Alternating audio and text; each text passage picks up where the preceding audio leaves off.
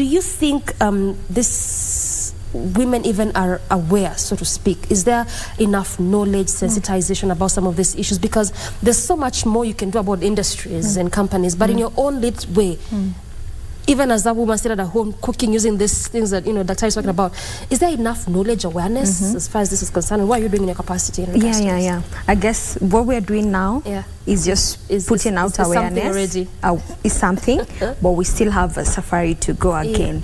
Of course, WRI and other organizations have come together to empower women on clean air and clean cooking, because let's be honest, with the rise of lifestyle or living now, then like you said, we are moving, or people are moving to this other side, because now there is so much to take care of.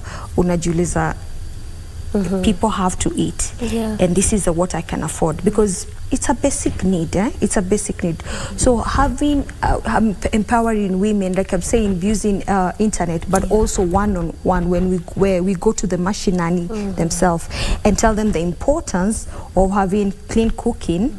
You know, so that's what WRI is doing, another organization. But of course, a lot needs to be done, but something also has been done, coming up with methods of clean cooking where it's affordable and can be able to be reached by so many other women, even in mashinani. Because like for me, when I'm thinking about cooking, I want something that is fast.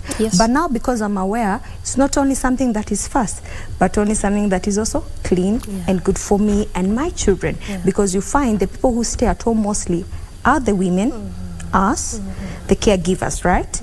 And the children. So I'm not only putting the life, my life at risk, but even my children.